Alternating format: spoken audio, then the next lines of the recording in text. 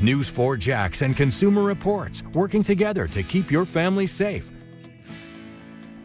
So you protect your property from thieves by doing things like locking your car and your front door, right? But are you doing the same to lock out cyber criminals from getting into your computers? To help keep your personal information safe, Consumer Reports tested antivirus software and found you can get some solid protection for free. With so many options available for antivirus software, it can be hard to tell which one would offer you the best protection. And Consumer Reports says you absolutely do need protection. In its Internet Crime Report, the FBI says it received nearly 800,000 reports of cyber crime last year. That's up 69% from 2019. So Consumer Reports put more than 30 antivirus programs through a battery of tests, exposing computers running both Windows 10 and Mac OS to malware, malicious websites, and phishing attempts.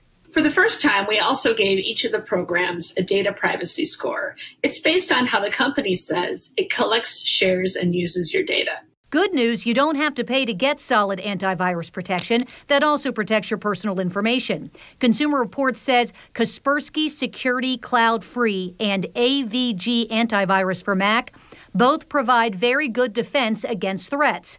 And yes, Macs need antivirus software too. They're both free, and they both scored excellent for advertising, which means you won't be bombarded with ads to upgrade your service. However, Consumer Reports says paid programs do offer some extra benefits, like the top-rated F-Secure Safe, which offers a parental filter, banking protection, and anti-ransomware and spyware technology.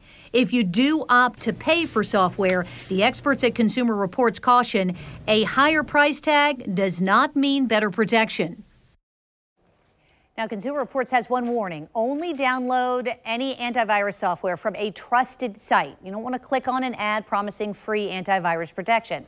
It's best to go straight to the source and manually type in the web address for the product that you'd want.